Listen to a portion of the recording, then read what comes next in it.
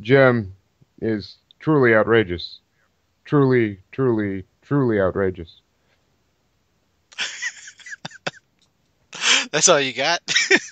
I'm not doing the entire damn theme song to Gem. Oh, you had to pick Gem, did you? Well, I figure Wow. since the recent movie bombed the hell out of itself. Uh, Somebody's got to give some Gem love, I guess, right? Exactly. What I got is Yo Joe. He'll fight for freedom wherever there's trouble. G.I. Joe is there. A real American hero. It's G.I. Joe against Cobra the enemy, Yep. fighting to save the day. He never gives up. He's always there, fighting for freedom over land and air. G.I. Joe, a real American hero. G.I. Joe is there. G.I. Joe is a code name for America's daring, highly trained special Okay, mission you're doing force. the entire thing. Its purpose to defend human freedom against Cobra, a ruthless terrorist organization determined to rule the world. He never gives up. He'll stay till the fight's won. G.I. Joe will dare. G.I. Joe, a real American hero. G.I. Joe. Suddenly I feel better about myself. I looked that one up. You had to, wow. Come on, man. Not even from memory. No, I don't have that one from memory. All right, let me try But something it's fast. so hard to do that without going, G.I. Joe. Oh, totally. It's like if I did like wings of silver, nerves of steel, Silverhawks, partly metal, partly real, Silverhawks, soaring through the highway of the heavens in their prime, Silverhawks, a rainbow in the night, wings of silver, nerves of steel, Silverhawks, partly metal, partly real, Silverhawks, Silverhawks. It almost sounds like you're reading poetry to us. No. Thank you. It was a peace poem, don't you know? Is this we're recording, right? We are. Oh God, we're recording. Yes. Of course we are. Hello, I'm not from Alright. your country. I do not know. But Matt, did I you want mean- to give one a shot, or do you? Oh, I'll try one. I just looked one up. rape Okay. and peer pressure.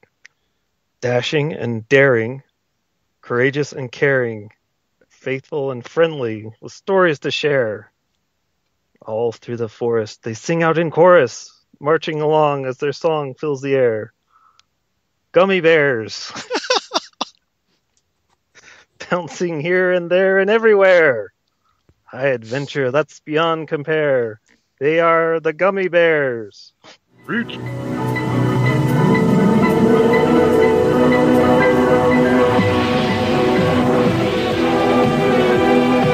Sword of omens, give me sight beyond sight. Greetings, Starfighter. You are about to listen to the totally super awesome 80s Reboot Overdrive podcast. Always remember, no matter where you go, there you are. Ready Player One. Welcome everyone to another episode of 80s Reboot Overdrive.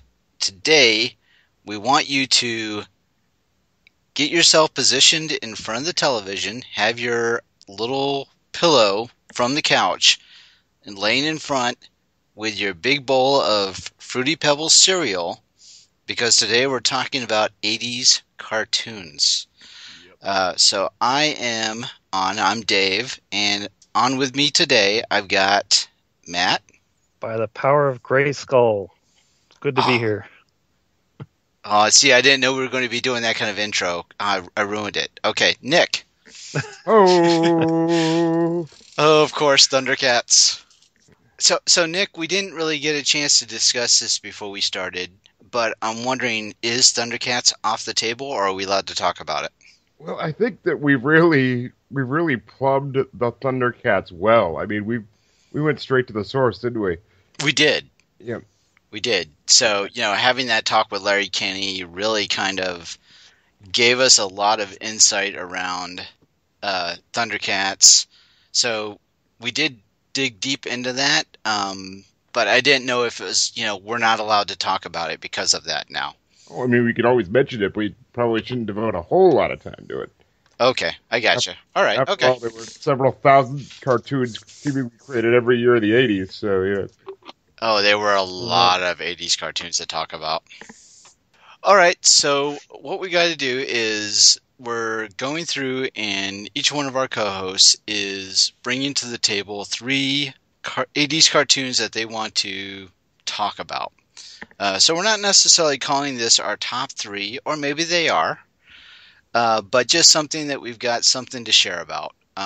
So obviously, Nick and I have a little background with the Thundercats thing since we had our interview with Larry Kinney, and we just continue to plug that episode because we're just so, I don't know, damn proud of, being able to talk to the Lord of the Thundercats. Well, we're also inveterate, fanboys, so. Oh, we are.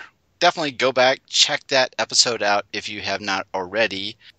Just took our opportunity to talk through, Thundercats at length now. Just let us get started. And Nick, I want you to give us your first pick. And we're not going chronologically, are we? No, whatever order you want to give it. All right, let's see. And I think for my first pick, I will do something that's a little not as super famous, but definitely if you would see it, you would never forget it. The greatness that was the Mr. T animated show, where Mr. T traveled around with a group of young gymnastics students and their teacher, solving mysteries wherever they should come across. And got to remember, it's diverse students. Oh, very diverse students. Just a veritable UN of students. But yeah, as awesome as that part was, and if you've ever watched the intro to that series, and you get to see such wonders as Mr. T, destroying groups of guys, the gymnastic students flipping their way out of danger, and Mr. T, grabbing a crocodile by the tail and swinging it around in the air. Personally, I always was a fan of the live action parts at the beginning and end. So, was this a favorite of yours? Well, let me put it this way. I remembered it as a kid. I remember, for those of you who are, didn't grow up in the 80s and 90s, the USA Network used to be a lot looser with its programming. And in the mornings and on the weekends, they used to have something called Cartoon Express. Either of you remember that? Yes. Yeah. Mr. T was one of those syndicated cartoons that could be showed on, different cartoon blocks, but that was the one that I always saw it on. And as a kid, it was just something to kill time to. But then, I don't know, 7 years ago, Adult Swim or Cartoon Network, for whatever reason, just put reruns of that thing on for grids. And oh, God. It was glorious. It was glorious. It's a cross promotion. Yep. I forgot how just insane that show was from concept to execution. It did teach me how Mr. T introduced himself. The name's Mr. T. First name Mr., middle name's that period, last name T. So I pity the fool that didn't watch this cartoon. No, actually, I gotta say, I don't pity any fools that miss this cartoon. They're probably better people for it, but oh, wow, was it a fun show. I just don't know where we go from Mr. T, so Matt, what do you got? Well, if anybody pays attention to what I like on this podcast, it's obvious that I like science fiction a lot. And the one cartoon that I remember just religiously watching every Saturday morning was Space Stars, which was an hour-long cartoon. And it had all the great Warner Brothers characters, like Space Ghost and Herculoids, Teen Force, which had that creepy monkey. You mean Hanna-Barbera? Yeah, Hanna-Barbera. What did I say? You said Warner Brothers. Warner Brothers, Hanna-Barbera, the same thing. Oh, there are people that would tear you apart for saying that, but yes. Yeah, and Jetson's dog, Astro and the Space Mutts. Wow. Wow. Now, was it like one of those rotating programs where it would show different segments? Yeah, it would be like a Space Ghost story, then a Herculoids, then a Teen Force, and somewhere in there there'd be like little shorts of Astro and the Space Mutts. Give you comic relief, I guess. Because, Astro, he had screen presence. He could carry his own segments. So. Yeah. But then they teamed up, too, so they all crossed over with each other. Like Space Ghost really? teamed up with Herculoids, and I think the last episode, they all teamed up on the last episode. Because the Herculoids... It was bizarre.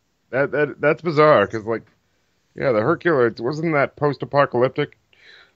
Sort of. Well, they're on a different planet. They don't explain why there's humans on this other planet. They just assume, there's humans here. Like there always are. But really, they're on the planet Quasar. And, they have Space Ghosts fighting like space sharks and all sorts of weird things. If space really was that interesting, I don't even think we'd be really want to go there, because it's kind of scary, space sharks.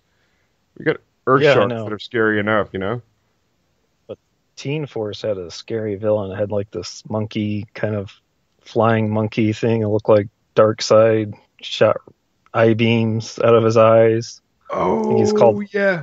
But flying monkeys are really scary. All you got to do is watch Wizard of Oz. Yeah. So, yeah. Like that Ultor. Ultor? I think it's Ultor. Yeah. Yeah, I'm looking at the picture. I remember these things now. They what was the rhino looking thing? Bullets out of its horn. Oh, Tundro, here we go. Yeah. Gloop and Gleep. Little blobs on the Herculoids. Herculoids were awesome. They just had all sorts of little... You had a flying dragon and... Oh god, I remember Gloop and Gleep. I remember how they communicated. That was so annoying. Yeah.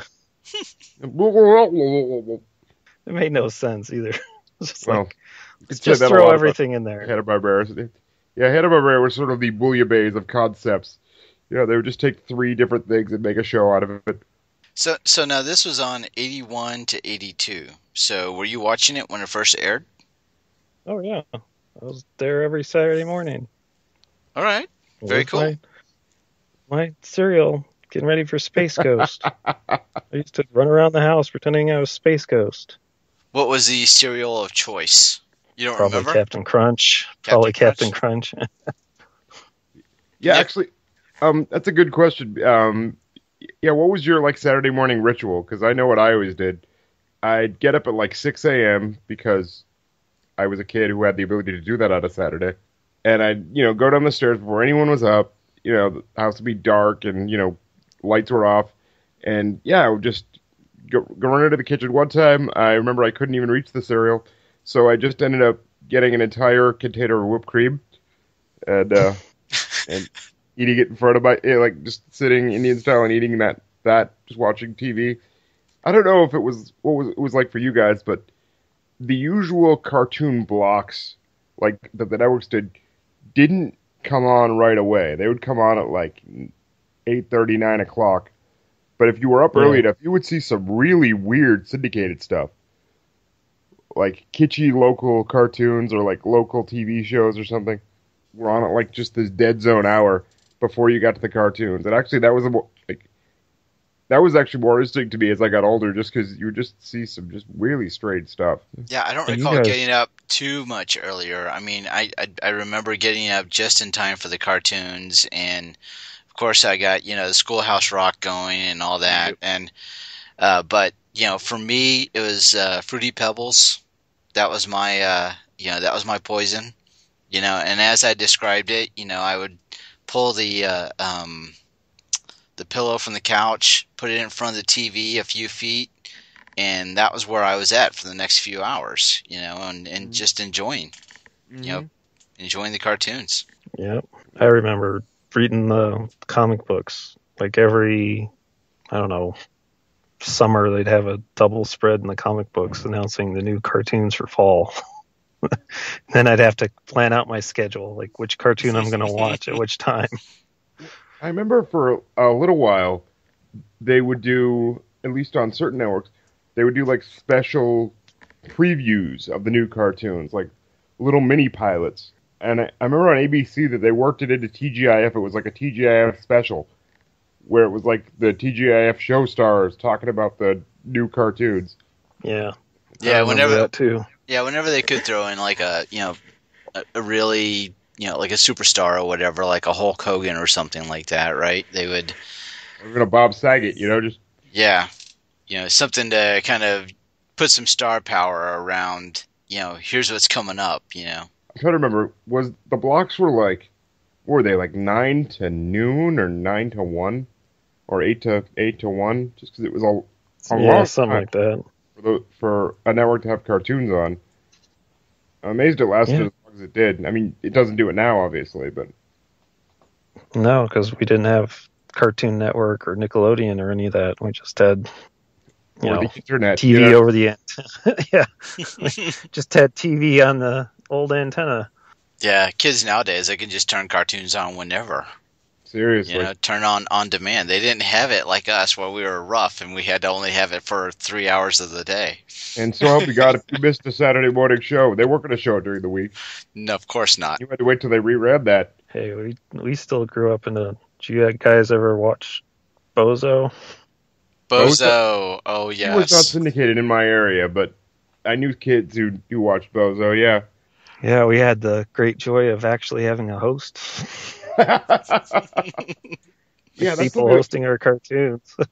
That was something that was like dying out even when I was a kid. Like, yeah, they're just like a block of fun stuff.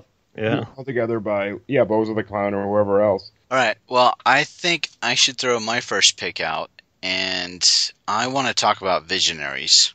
Knights of the Magical Light. There you go. Yes.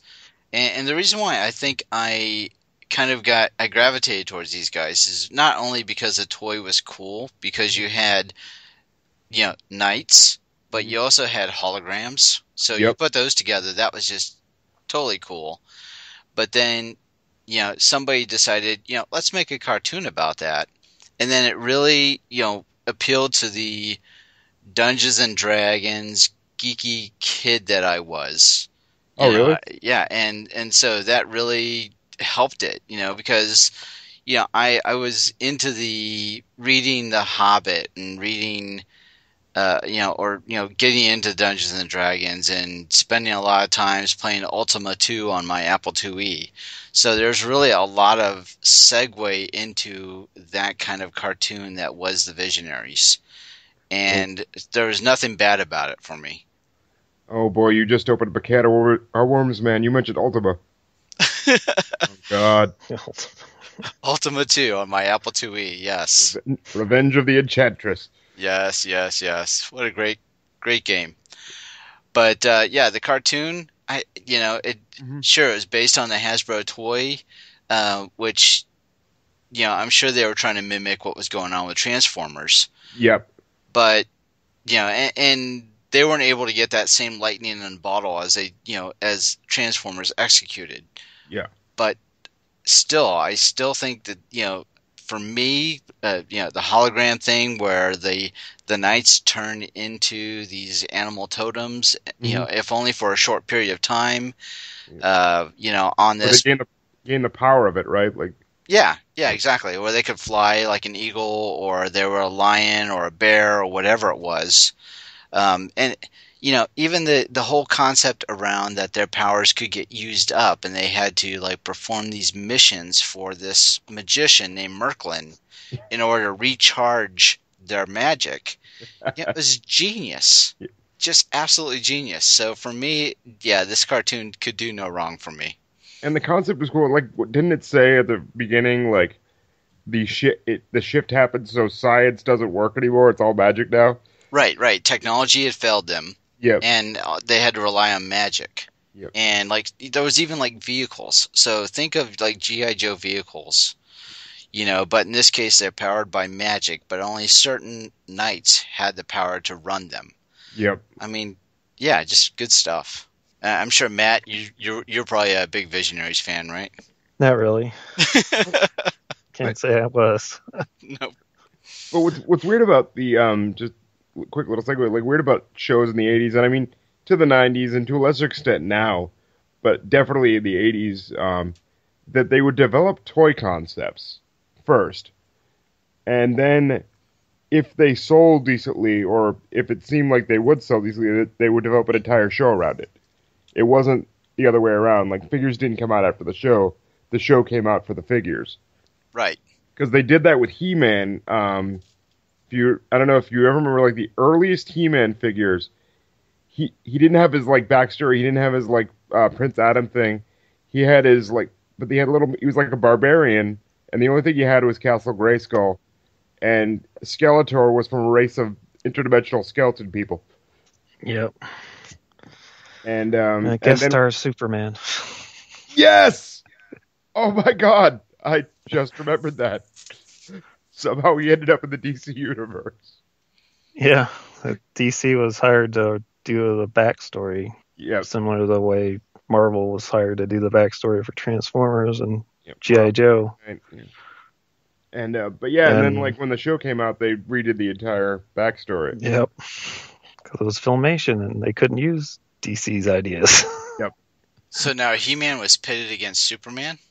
Yeah, the first story with He-Man, they had these little mini comics, and I think they had a mini comic within to introduce He-Man to the world. It was like a comic within a comic. It had Superman going to, I don't even think they called it Eternia, I don't remember. Just Superman's world, or He-Man's world. Yeah, and then somehow, of course, two heroes fight and He-Man could take on Superman. So I was hooked right there. And actually there's a canon reason for that. Superman is weak to magic, so... Yep. And He-Man's all about the magic, so there you go. So then He-Man won? At first. Okay. At first. Then they realized that they were not so different, and they took on evil. Yep. So. Yep. Oh, then they team up. Okay. Yep. Like every hero does. Usually. Meets another hero. Right, exactly. Okay. Gotta First I'm fight. going to fight you, and then one of us is going to kind of win, and then it'll be wait, hold on, we should team up and do things together. So. Exactly. Right. I think it was drawn by Kurt Swan, but I'm not positive. So I would have to look that up. But yeah, that was the first story-wise of He-Man. And then there was pretty sure there was little comic books in the back of each figure, if I remember. I remember those little mini comics that were easy to lose because they were tidy. Yep. So kind of like the accessories for my Empire Strikes Back's action figures. Oh, yeah. Yeah. Yeah. All those guns, they're just gone. Yep. All right. So, Nick, next pick. Next pick. Okay. Well, this might seem like an easy one, but this is one of the first cartoons I ever remember totally fanboying over and getting mad if I missed an episode. And that was the Real Ghostbusters. Awesome pick. And everyone knows why they were called the Real Ghostbusters, right? Well, yeah, because they had that other Ghostbusters. The Filmation Ghostbusters. Yeah, the Filmation one, right? Yep. The one with the monkey. Yep. Yeah, which is actually an old 60s or 70s sitcom. 60s, it was like a movie. Yes, sitcom or movie. And there was a whole big rights issue during the filming of Ghostbusters, the movie, that they had to clear up. But yeah, that's why they ended up like thumbing their nose at them. But it also was cool. I think they called them the Real Ghostbusters because, in addition to the first episode, like part of it continued after the first movie. It shows them coming back to the firehouse and covered in marshmallow goop. Is that in a later episode they get something in the mail about they want to make a movie about them, and it shows like Peter, Ray, Egon, and Winston reading the casting choices. It's like what they say, Murray, Ackroyd, and Ramis. Sounds like a law firm. Yeah. So in universe, they were the Real Ghostbusters to the movie characters, that we know. It was also really well written. I don't know if anyone, if whoever watched it here, knew, like, they actually put some thought into, well, at least in the early episodes, put some thought into, like, what the ghosts were, and actually, like, gave backstories to them. So did they ever explain why Slimer became like their mascot? Yes, in like one of the first episodes, they found him just around the firehouse, and they wanted to bust him, but what was it? No, he escaped. He escaped, and they wanted to bust him, but then their old uniforms, like the ones that all had one color, and it also explained why they had different color uniforms. Yeah. They got new uniforms, and the uniforms that were covered with the mushroom glop had like this weird ectoplasm resonance and became like evil, mindless spirit Ghostbusters that tried to kill them. And Slimer ended up helping them bust them, and they kept him on as a pet. And how did I remember that? I don't know. So you recalled all that from memory. Nice. They might have had it on YouTube. I don't remember. But yeah. And there's also one episode that I didn't appreciate at the time, but now I totally do, where they actually reference Cthulhu and the Cthulhu mythos and Lovecraft, and they actually almost lost against him, which was pretty cool. You know who was one of the main writers of that show, don't you? J. Michael Straczynski, right? Yep. Babylon 5. Yep. Oscar nominee. Yep, seriously. That's quality, man. Well, I know recently on the 80's Reboot Overdrive Facebook page, I had put they redid the beginning intro part of that, and they made it it looked like a 3D type of look. I remember that. Yeah, I saw that. It was pretty cool looking. Yeah, and they did a really great job of, making it as close as to the original, but with a 3D look. And it was very cool. So, Matt, next pick. Well, we've already talked about my next pick, which was He-Man. Oh, He-Man. Well, we didn't actually talk about it. Let's go further. What? I don't know, but after reading that Superman comic book, I got obsessed with He-Man, and I bought a ton of He-Man toys. And I just dug everything about He-Man, everything about, the whole mystical thing, because, like Tim, I was getting into science fiction and fantasy stuff, and it seemed to be a meld of both science fiction and fantasy. So I used to rush home and watch He-Man, and those first couple episodes they're okay. There's a lot of stupid humor in those things that are just like one of the stupid jokes are like He-Man and or Adam and what the hell is the cat's name? Cringer. Yeah. Cringer. Walk into a bar for some odd reason. They walk into a bar. It's like, That's why are they walking into a bar? And they're carrying on a conversation. The bartender goes, "Your cat talks?" I think Adam's line is something along the lines of like, "Well, doesn't everybody?" Yeah. And I like the bartender apparently doesn't recognize the prince of the kingdom. Yeah. And I just love those pink shirts. Yeah, his pink spike vest, like where the shoulders just flare out there. So did you have a lot of the toys though? Because those toys were awesome. Oh, I had tons of those toys. I knew a kid who had. I didn't have Castle Grayskull. That was my only regret. I knew one person who had Castle Grayskull set, and I was so jealous because that was a pretty cool thing. But did you have like the battle damaged Skeletor? Yep, I had the battle damaged Skeletor. A couple of versions. I can't remember all the versions of He-Man. Mana Faces. I love Mana Faces. Yep. Did you ever have the Mothman figure? No, didn't have the Mothman. I remember him though. He had the figure had this weird texture where it was kind of very short, like hair or roughness, and you could get him wet and it would feel mossy and cool, but then the figure would smell terrible. Yeah. He had a ton of weird things. It seemed like Man, the with the spring-loaded legs. Yep. Then there was, of course, the ever-popular Fisto, which led to no end of jokes back in college when my friends and I would talk about this sort of thing.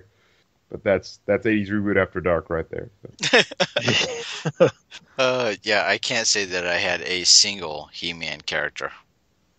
But I was, G.I. Joe and, like I said, Visionaries and Thundercats. So I had all those guys, but yeah, I didn't collect any He-Man. But He-Man, the cartoon, when it was on, it was syndicated. It was shown Monday through Friday, and it was always after school. So I'd rush home and watch an episode of He-Man. And it would be a new episode every day. So it was like golden age or something, because it never happened before. No, we were all stuck in Saturdays. You have to wait all week for a new cartoon, but now suddenly there's a cartoon every day. Obviously, this didn't hold true for every character, but I loved that the average He-Man naming scheme was actually very simple. You took the concept of what someone was, and then you added OR to the end of their name. Or just, like, split their name up into, like, different segments to make it sound alien, like Manny Faces, or Stinkor, the mutant skunk villain. Yeah, I had Stinkor. He smelled. So then if we were He-Man characters, it would be Nickor, Mador, and Davor? Or, like, we wanted to do something cool, like, I'd be like, I don't know, Wheelor, or Nostalgor. Skeletor. Skeletor had the best voice ever. Yeah, Skeletor had the greatest voice ever. I'll catch you, He-Man. He-Man. He always made fun of all his little henchmen, too, which I always thought was funny. That was the tried true 80s comment, 80s trope of this evil, vile villain with the single stupidest crew. And he would always just get angry as all get out when they failed, even though it was clear that they did not have a functioning brain cell between them. Well, that leads back to the 1980s movie discussion where I was bringing up why does Lex Luthor have what's his name? Otis, yeah, exactly. So, was that the theme of the 80s? I'm going to have that bumbling henchman, even though I'm a really smart, evil guy?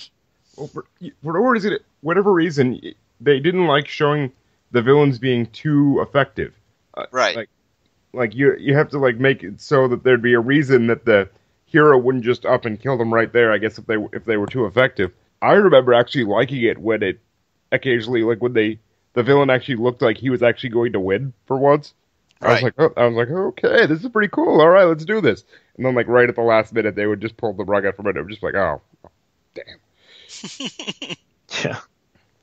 Well, Lex Luthor beat Superman in the movie. Oh, yeah. He did, yeah. He totally had him beat until the little lady came in and rescued him. Oh, yeah, exactly, yeah. Don't Deus Ex Machina, man. You can.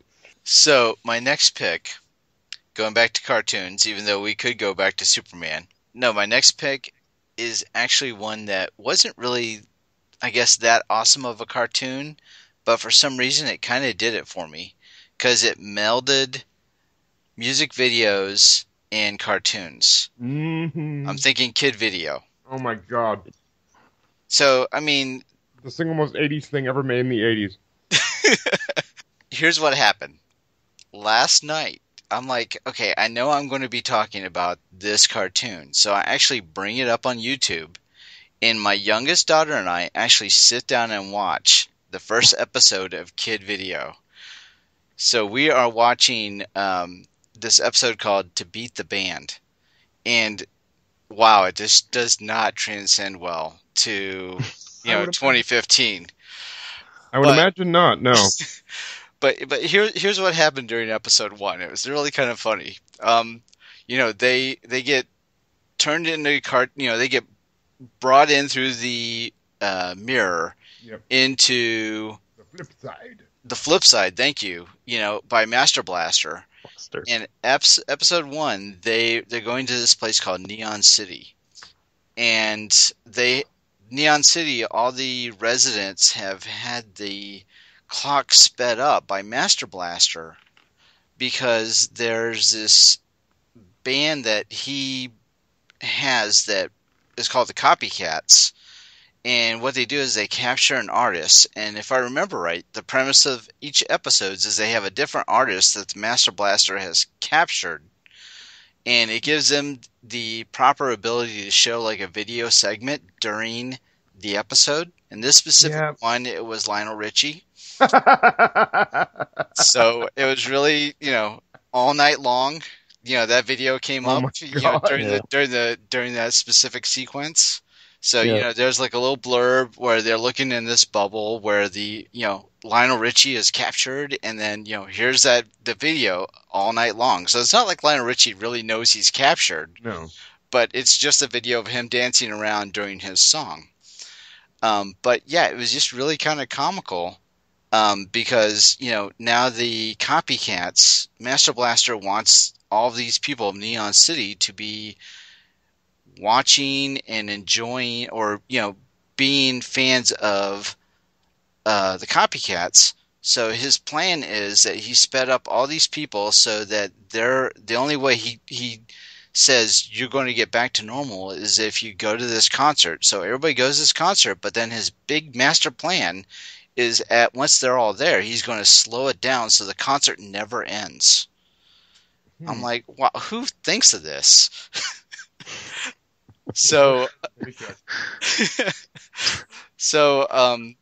yeah, that's the whole premise. And then the gang that is Kid Video and his band, they're there to save the residents of Neon City during this whole problem. And it's really kind of comical, but at the same time, it really doesn't transcend well to 2015. No.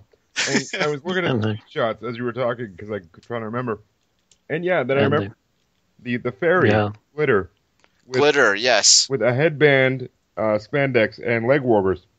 And so she would have to sneeze in order to get super strength for a few moments. And then it would dissipate.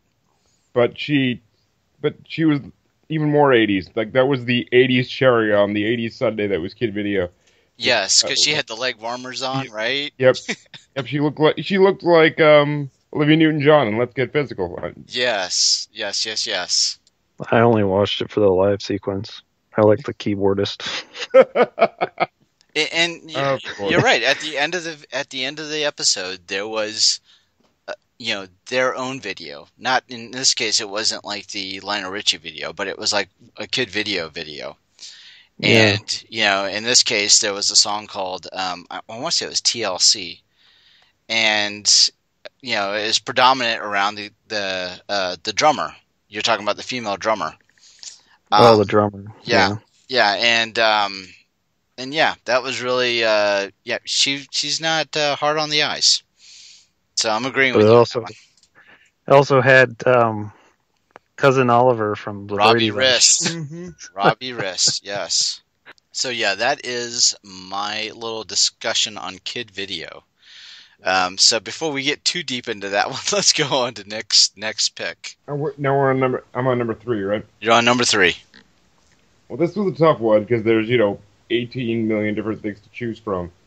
But I wanted to go a little outside the box because this is one of the first shows I remember actually having a fairly intricate and serious plot that I didn't appreciate at the time, but I still liked it. But then when I watched the reruns when I was older, I was amazed that it was as cool as it was.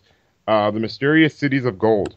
That was a very unique concept for the time. It was a Japanese-French animated co-production where it was set in the 15th or 16th century, and it was about this young Spanish boy Esteban who finds out. I'm trying to summarize the plot, but basically, he and his friends and a conquistador who saved his life when he was a baby named Mendoza. It had a lot of it was based off of like Central American mythology, and it was talking about El Dorado and just all the different things that go along with it. But it was actually pretty.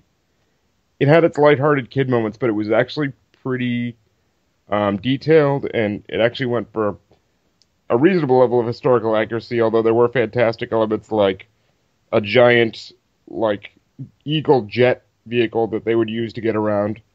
That's what it was. The HHR, the Olmec, supposedly had this hyper advanced technology that was very science fiction, but it was set in the era of exploration with the New World and everything. And one of the main quests was trying to find Esteban's father, who you end up finding out at the last episode because they were originally going to do another season, but it got cut off, where he was like the priest of the first city of gold that they found, and then they have to find other ones, and they're all around the world.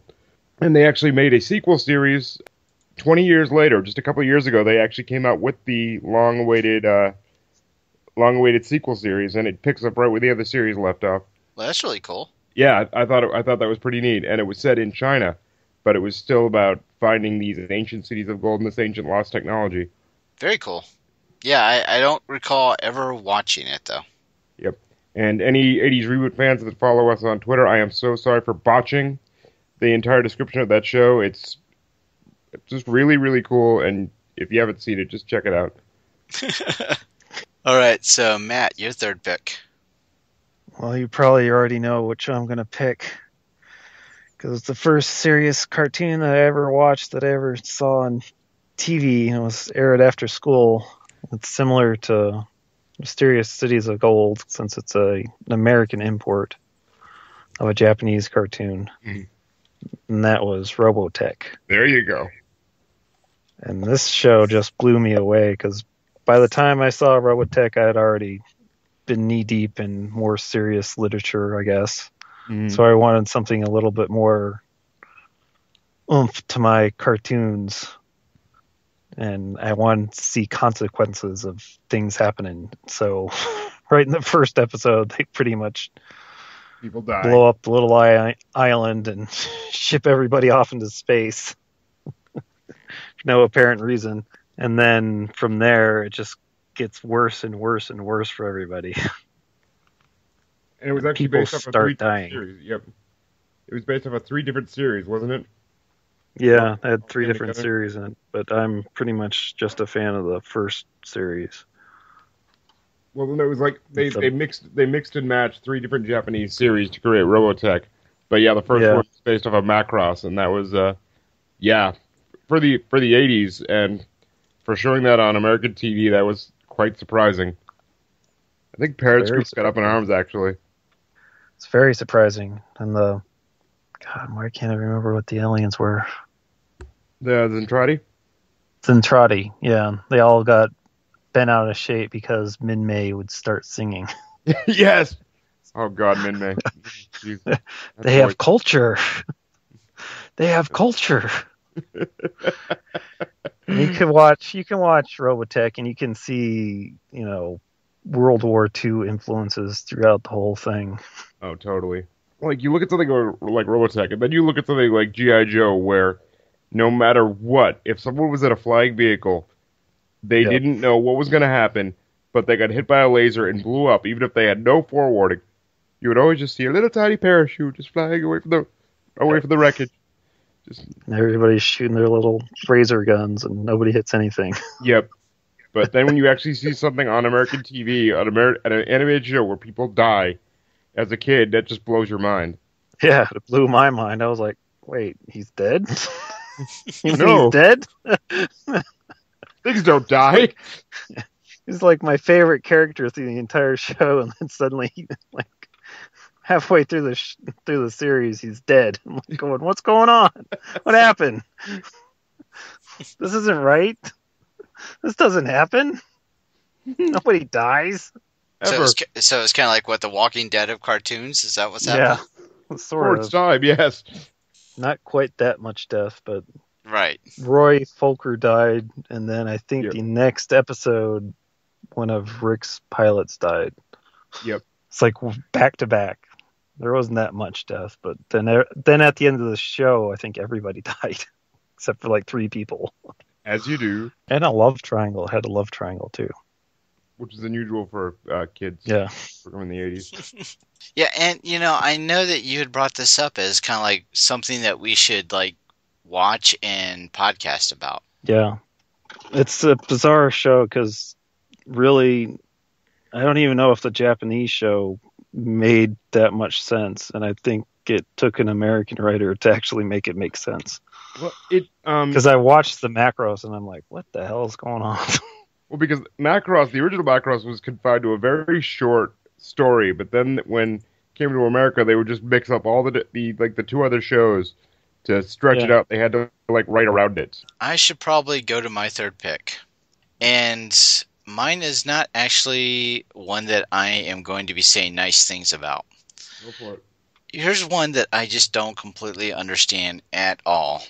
and I really, whoever decided to put this together, I understand it was the 80s, and I understand that just because there was some sort of big marketing to do about some sort of product that you thought, hey, let's put a cartoon out. But really, Rubik? I don't get it, people. I do not get it. I was hoping to God one of you would mention Rubik the Amazing Cube. So, I for those of you that watched it and love this cartoon, I'm sorry, but I don't get it. I don't understand why somebody would look at that and go, okay, it's a puzzle cube that you've got to put the colors together. And, it got uber popular in the 80s. I get it. But why did somebody say, let's throw that into a cartoon? Because they made a cartoon of anything in the 80s. I get that, right? Yeah. But, I mean, it's a puzzle. Come on. And then when they solved the puzzle on the show, Rubik came to life, and he had this unsettling alien face. Yeah, I know, but His face wasn't even based off of the colors of the cube. He grew a face and legs. okay. So I mean, we had Hulk Hogan's Rock and Wrestling. We had Pac-Man. The cartoon. We even had Fonzie in a cartoon. Mm-hmm. But Rubik. I don't know. That just I don't get that. I really don't. And whoever decided, the marketing genius that said, you know what, we need to throw this into a cartoon. Whatever you were smoking that day, dude. We want. Exactly. You got to share. But yeah, that's my rant. I may have watched an episode or two. And I know there was something to do with, some sort of gypsy thing going on. I barely remember it, but yeah, it's not good. He had some magical powers and helped the kids get out of jams. Right. That's all I remember. Now, this I think it leads into a very interesting question. Because they made anything into a cartoon in the 80s, name something that you feel got so far off its original concept. Because there were a few. Can you think of any cartoons that did that? Because I get a few in my head. They got so far off their original concept. Because in order to be made into a cartoon, they added these weird, fantastical elements. Give me for an example. Well, okay, Punky Gary Brewster. Coleman. Yep, Gary Coleman. Okay. Punky Brewster. All right, I heard you guys. Yeah. With Glomer, the leprechaun gopher that granted her wishes. Because Well, hell, they killed Gary Coleman. yeah, he was an angel. Right. That's true. They killed him off. Yeah. What the hell? Well, I alluded to it, but Fonzie was in a traveling, like a time traveling machine, thing. yeah. Yeah. With an intro by I mean, Wolfman how Jack. bizarre was it? How bizarre is it to have your main character die? This is true. This is true. It's a Gary Coleman show. Oh, he's dead. He's an angel that has to get into heaven, so he has to do all these good deeds. So obviously, in life, he was a terrible person. No, that's what I kept thinking too. I was like, this doesn't seem right. Like, did somebody hate Gary Coleman that much that they decided to make the cartoon and kill him off? Well, he probably had to have some sort of power of some sort in order to make it a cartoon. Because if it was, he was super popular. right? No, I know that, but if it was just a cartoon with a kid, then why not just have another live-action Gary Coleman show? True. I don't know. So they got to give him something, some sort of power or something that makes it a reason to, animate it, right? Yeah, but why kill him? That's my point. I don't. Because he has to have the powers of the angels, I guess. I don't know. I couldn't give you that answer, but I'm just speculating here. So yeah, I don't get that one either. That's a good point. The show's just morbid to me. It's always been morbid to me. And then, not even discounting the magical powers, stuff that should not have been made into an animated show and yet was, such as Rambo, right? The Force of Freedom, where he advocated nonviolence.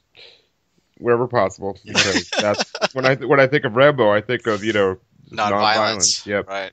Or RoboCop, where they didn't show all of it, but the intro to the show actually shows Boddicker's gang sneaking up on Murphy and shooting him, and then obviously he fights crime in the cartoon, but it's bloodless. And you think of RoboCop, yeah, that's what I think of when I want to show my kids. Yeah, that's very removed from the source material right there. I don't get, and well, I was gonna say something else, but that's more '90s. They had Toxic Crusaders, Toxic Avenger, and no. Now, I just want to let you guys know what I gave up talking about there is because I wanted to do a rant about Rubik. I gave up talking about Centurions. Oh, Centurions were cool. Centurions, I loved. What was their slogan? Was it "Powered to the Extreme"? Let's see. Oh, you gotta look it up. Okay, I thought you'd know it off the top of your head. Oh, I don't. That was like one of the shows that I would watch if it was on, but I didn't actually seek it out as a kid. Oh, okay. Yes. All right. They had weird names too, like Sky McCloud. Right. The air guy. I don't remember. One guy had a porn mustache. He did.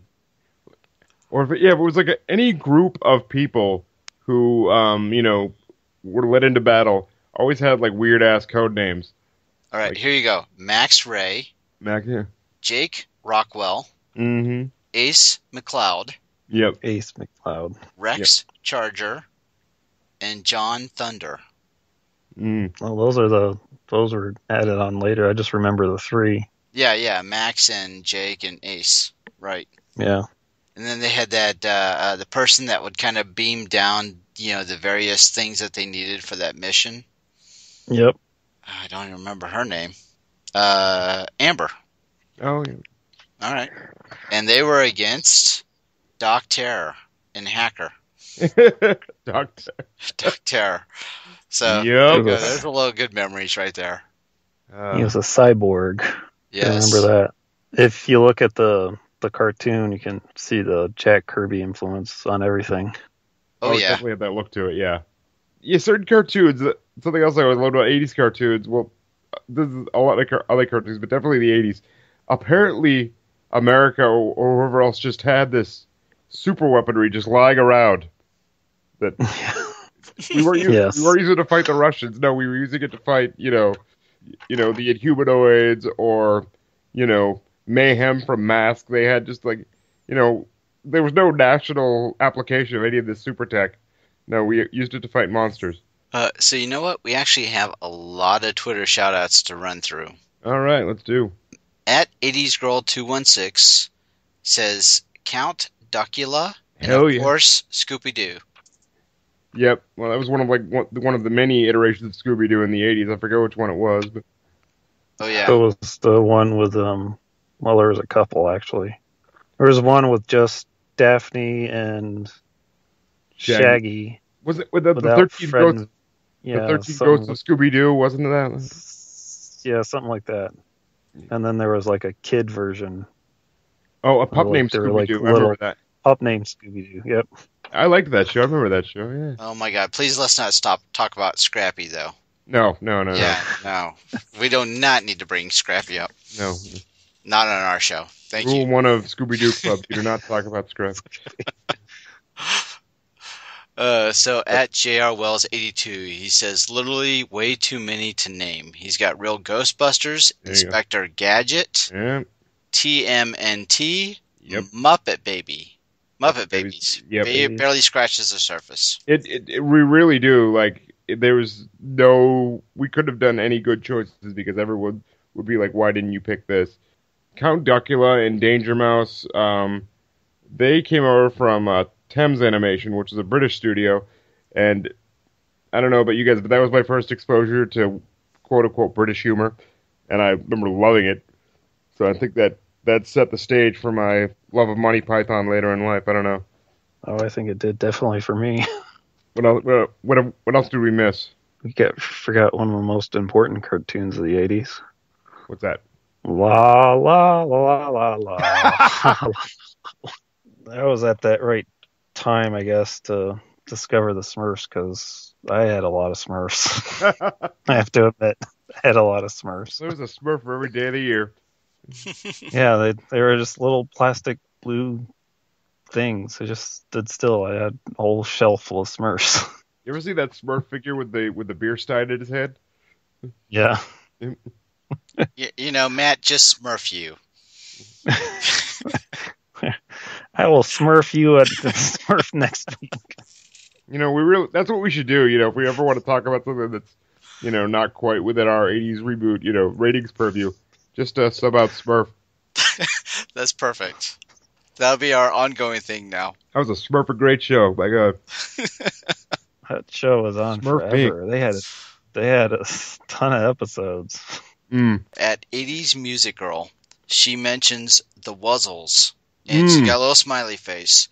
We talked to voice actor Brian Cummings. Brian Cummings, yes. Yes. Yep. And, you know, who, of course, was Dr. Mindbender, you know, from G.I. Joe, but also in the Wuzzles. So it was really a fun conversation of trying to understand how somebody could go between being in the Wuzzles and being in G.I. Joe. So I definitely recommend going back and listening to that. I think we agreed. We were just participants. I just remember being a participant, like, what's going on? Yeah, I just could have sat back and just held on. Yeah, Brian was really, he just did everything for that show. I don't even think we had to talk. So No. Easiest show we ever did. Yes, it was. I know. So at X1 Saint X says Kissifer, Transformers, GoBots, Sectors, Thundercats, My Pet Monster, He-Man, Captain N, and the Game Masters. Much. Yep. Captain N, the Game Master. For the Sectors. Is that the one that fought the Cthulhu monsters? Maybe. I have to look that There one was up. a cartoon. There was a cartoon in the 80s where they fought Cthulhu. And it wasn't Ghostbusters. It was something else. Was that like, you know, H.P. Lovecraft's Fun Fair? I don't know. Yes. Exactly. It was like the Magical Adventures of H.P. Lovecraft. Something like that. I don't remember, but it was bizarre. Yeah, Sectors had kind of like a bug look to him, though, right? So that was kind of their... Yes. Okay, now I remember. Because I remember it being tweeted out to us when we were doing the 80s toy episode. And I remember taking a look at that and going, God, that looks really cool. But I didn't even realize that there was a cartoon. I'm a little jealous of not knowing about that one. At Reasons R is picking Matt's pick, Robotech. There you go. So another shout out there. At 80s Unleashed is going the Bionic 6! Exclamation point. They are a family. So did you guys watch that one? Yeah. Yeah, I watched it. That's like one of those shows where the theme song was more memorable than the show itself. Bionic 6. Ooh, ooh. Yep. At Hootie Haha has actually got so many to read. Let me just barrel through them before we even comment. So his first tweet says Visionaries, Silverhawks, Mask, Robotech, Vehicle Voltron, Arcade Cartoons, CBS Saturday Supercade. Yep, that was Galaxy High, Rude Dog.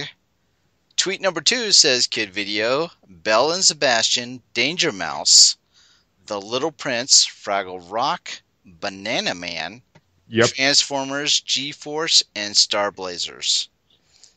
He even goes on so far to say, on third tweet, Inspector Gadget, Dungeons and Dragons, Pac-Man, Q*bert, Bill and Ted, Back to the Future, Cartoon Addictions, 70s to 90s, too many. I was going to say, well, wait a minute, Back to the Future was in the 90s. He had way too many to talk about. I mean, I think this topic deserves a second show because holy Moses. If you were a kid in the 80s, you were a fan of cartoons you did not want. They might not have been great. They might not have been the best that animation has ever had to offer in America, but if you just wanted like comfort food, pretty much, you got it. Yeah, exactly. In humanoids. Humanoids. Yes. The evil Remember in Humanoids? Oh my gosh, he tweeted again. He says, one I can't believe I missed was Pole Position, considering how much I loved video game cartoons. Oh, how could you miss pole position? My God, sir. My God. Way to go, The cars- 80s dude. Where the cars talked. Because pole position needed a plot. It was a racing game, for God's sake. It didn't need a plot. At 80s Nostalgia says Inspector Gadget was my fave. Although a huge fan of Real Ghostbusters and He-Man, I own lots of original He-Man animation cells. Wow. Jealous. Seriously, post those. I want to see. Yeah, we'll have to tweet that out and have him get some posting on that. Oh my gosh, how come nobody brought this one up before? You're ready for this? At CB Nostalgia says Super Friends, Spider-Man and the Amazing Friends. Spider-Man and his Amazing Friends. And Godzilla. Oh Godzilla. Spider-Man and Amazing Friends. Yeah, this wasn't the best version of Spidey, but I gotta tell you, I watched this thing. And they introduced all the extra Marvel guest stars on there too. Yep. Right. In the comics, they actually, it's sad to say, they actually killed off that iteration of Spidey. There was villains that were going through several alternate Marvel universes and killing and eating the essence of the alternate Spider-Men there. And they actually went into the alternate, Spider-Man and his Amazing Friends animated show and killed all of them. Not Firestar. Firestar, Iceman, and Spider-Man, and the little dog was howling mournfully. Aww. It's actually kind of sad. Like, damn it, guys, come on. Guys, gotta correct me on the timeline here, but at Tomo England says Hong Kong Phooey. Was that 80s? No, or was that 70s. I want to say, late 70s. 70s. On that. It was broadcast all through the 80s, so I can understand the confusion. Yeah. But yeah, that definitely feels more like a product of the early kung fu craze of the 70s. Also a cartoon with a better theme song than its actual plot. Well, while you're looking at that, at Steve from the 90s says a show that doesn't get talked about much is Spiral Zone. Oh! It was great and intense! ! I remember that show. It was actually pretty dark. Like, anywhere that the bad guys made their base, like, they control most of the world and pretty much turned anyone within their sphere of influence into, like, mindless zombies. And it was like a team of good guys pretty much staving off the rest of the apocalypse, pretty much. Wow, that sounds really dark. Yeah, and it had, if I remember correctly, it had a really awesome 80s-esque theme, too. And yes, Hong Kong Phooey was 74. Ooh, okay, we got a flag on the play. All right. Good try, though. But yeah, it definitely was aired around the, we saw it, right? During the 80s. Yeah. Oh, that was like one of those cartoons that was just on a loop when they needed space, Right. Yeah. And Giant Private Eye. God. Oh, dear. All right, so at Urza Rage, that's Urzas Rage, says Inspector Gadget, G.I. Joe, Transformers, Thundercats, Mask, Silverhawks, Gummy Bears, He-Man, DuckTales, Rescue Rangers, and D&D. Yep. The Dungeons and Dragons cartoon, I would... Because even for first edition, that was some pretty weak tea. There could have been more to that, right? I mean, rather than being just a bunch of kids, there could have been kind of more of a stronger presence of heroes, that were involved in that. Or, Dungeons and Dragons monsters, like anything from the Monster Manual, anything at all. Right. But, I know that, that was their first version of trying to get Dungeons and Dragons to the regular media, trying to break into something outside of just the game itself. And I think that was really the only thing Gary Gygax could get going, because I know they wanted to do a movie. Yeah. Right. I know that was kind of the game plan, but that was the only thing that they could get taken off, and I'm sure they probably need to water it down, for it to be more acceptable. So I'm thinking that's kind of the reason why that was like that. But yeah, I looking back on it, if it would have been more of a He-Man cast of characters or Thundercats type of characters, then there could have been more longevity into it. Although it does give it an interesting glimpse, especially to the early bits of D&D, like the classes that each character was. Like, they would eventually merge certain classes, like their nerd alert, but like in Advanced Dungeons & Dragons and D&D 2nd Edition, there was no Cavalier. They merged that, I think, in with one of the other classes. Yeah, well, the class I always played was a druid. Oh, okay. Yeah, so that was my character. I also my player character. I also thought that the wizard kid always had like some item that he could just conjure up randomly. Didn't need to rest. He just brought it. Yeah, he just pulled it out of his hat, didn't he? Yep. Didn't need to rest for 2 hours afterwards. No. Well, welcome to the 80s, man. I mean, that's 18101. Anything that they need, they're going to get locked into a storage cabinet that has, exactly what they need to build. I just thought it was funny that everybody that was involved in the cartoon, none of those people would be playing except for the one kid. That was the wizard.